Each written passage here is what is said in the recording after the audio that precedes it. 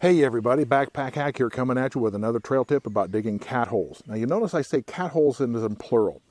What I see a lot of people do is they come into a campsite when they need a cat hole to use as a latrine, they'll go out and dig one. And then they'll come back when they need to make another one for cleaning up their dishes after supper and dig another one.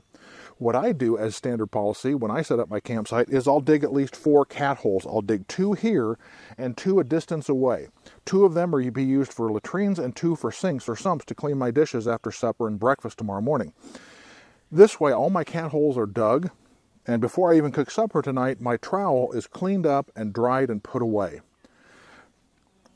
Before anybody says anything, if there's a cat hole that I actually don't use, I will go back and fill it in. I'll just kick it back in with my shoe before I leave the campsite. So this is Backpack Hack coming at you with another trail tip. Dig as many cat holes as you think you'll need for the next few days, and that way you'll know that your cat hole trowel is nice and clean and ready to be packed away. Be safe out there, and I'll see you out on the trail.